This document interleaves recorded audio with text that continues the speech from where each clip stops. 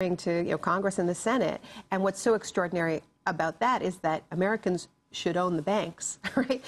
Because they paid for them. Now, if that happened, then they could actually own their own government again. Wouldn't that be revolutionary? No, maybe the missing ingredient here is the media to be asking these critical questions. I mean, who is holding those who are being bailed out and those who are bailing them out to account? There's no question that there's a huge opportunity here which is being missed by mainstream media, but that's not earth-shaking news to viewers and listeners of Democracy Now! What's interesting, though, is that workers in many cases now are giving the media a story. And one of the incredible things about the Republic Windows and Doors story didn't happen in Argentina in the wave of takeovers there. It happened subsequently as films like The Take and others made the rounds and people learned about what was happening there. You get worker-led constructive alternatives, which are so dramatic and so different that then they get coverage, and then you have media being forced to take notice. I want to turn now to Chicago, where workers at the Republic Windows and Door factory occupied their plant in December after the plant's owners gave workers just 3 days' notice of the plant's closure. This is an excerpt of a documentary produced by the workers' union, United Electrical Radio and Machine Workers of America. They gave us like an hour, more or less. They came and said, okay, time, you have your papers, now go. That's when we said, no, we're not leaving. This is where we're staying. So we decided, we just said, well, hey, we're going to stay here until, y'all give us some better answers than this. This is a group ready for a fight. We put it to a vote, and workers decided that they will be staying in the plant for the remainder of the weekend. More than 200 of Republic Window and Door's 300 union workers are staging a sit-in of sorts until they get what is legally owed to them. The union says company officials told employees they were closing shop because Bank of America would no longer extend Republic a line of credit. Bank of America wouldn't confirm that due to confidentiality concerns. Workers say the fact that Bank of America received $25 billion in the federal bailout makes this even more unacceptable. I'm going to stay until the end. If they told me I have to leave, well, if they have to arrest me, you're prepared to be arrested. I'm prepared to be arrested if it's necessary.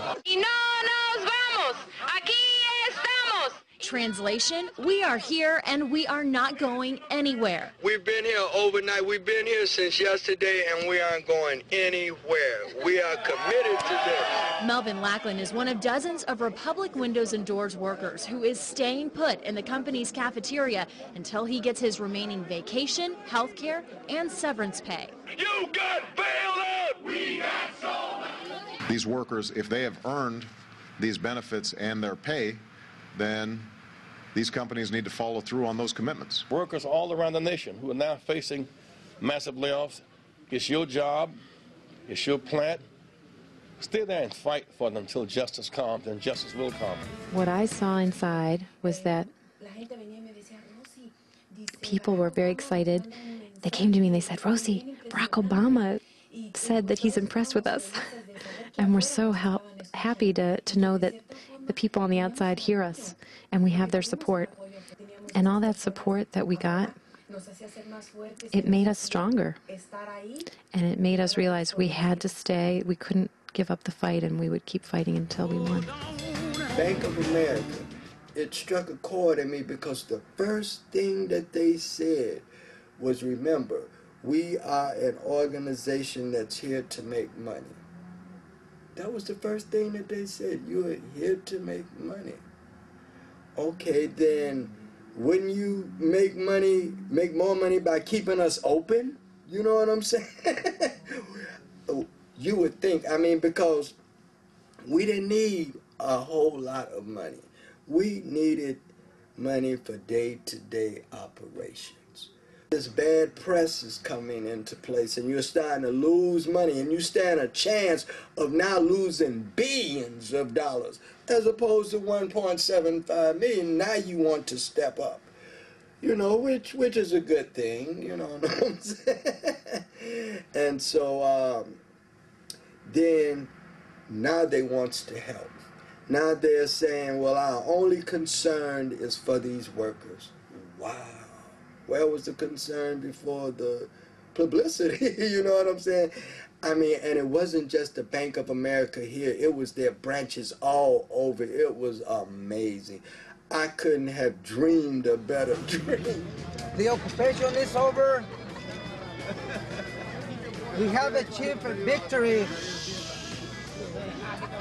We say we will not go out until we get a justice, and we have it.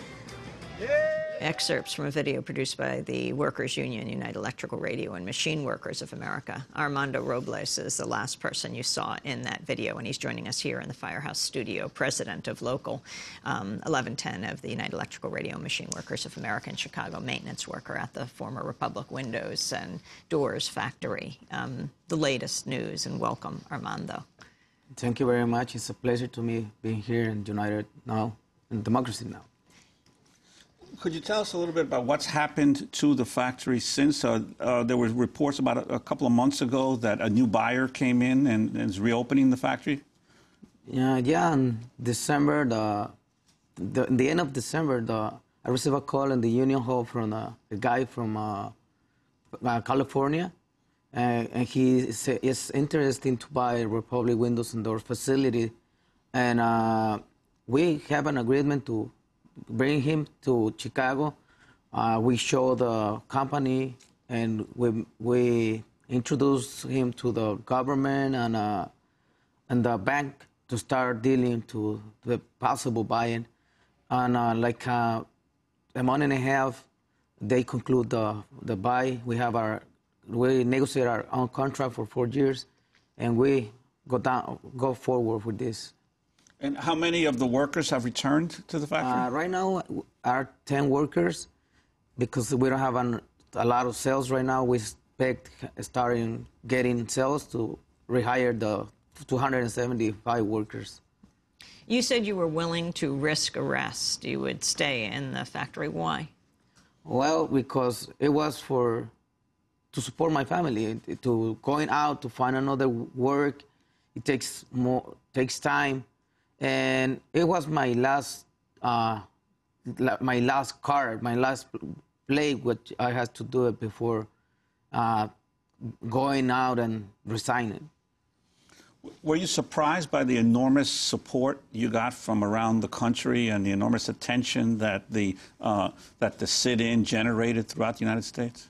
Right now, yes. Before, when we started, we don't believe in that's gonna be that intensity is gonna take this, but right now I wake up from. It's been a bit of a dream, hasn't it? Yes. Have you been in touch with the Hart Marks people, the factory that made the suits for Barack Obama and his tuxedo that is being closed by the TARP bailed out Wells Fargo? Yeah, well, we sent a crew of co-workers to talk with them. And unfortunately, I was working, but I'm in touch with that, and I feel great that this happened, because it's bad to how the people is going out of unemployment, and it's hard for all the workers. There's something going on in Chicago, you guys. And it's powerful to have two examples in one city, because and it's powerful what the Republic Windows and Doors workers did. Now, Serious Materials workers, I guess. Is that what you're going to be called? That's the new company. Maybe they'll have a new name. But so many of the worker struggles that we've been seeing around the world in this moment of crisis have been for people to just get their severance pay. Because all of these factories are closing abruptly. Companies are using the crisis as an excuse to shed jobs and to close facilities. And so much worker energy has been mobilized just to get the last paycheck. But what happens to those people after that? What the Republic Windows and Doors struggle shows, and what all of these recovered companies in Argentina show, where they're actually worker-run, is that the next phase is far more important. How do we get to there, where the jobs are maintained, or even that the workplaces become democratic in the process of being saved from bankruptcy? Because it's one thing to get one last payout, and spending a week in Detroit, it's devastating how many people are fighting the last great fight of their working lives in order to get another 3 months of what they were owed. What happens after that? So these struggles need to go forward to not just, getting the severance, preserving jobs and creating jobs. because worker-run enterprises are so much more efficient without CEO salaries, stupid marketing campaigns, and other executive gambling and derivatives and everything else, that worker-run factories and businesses are actually much more profitable and can afford to employ many more people. And what has happened to the rest of the workers? You say about 10 now have returned to the reopened factory. What about the other 230? How are they faring, or how have they fared in the last few months? Well, they got a hope, but in the meantime, it's desperate outside.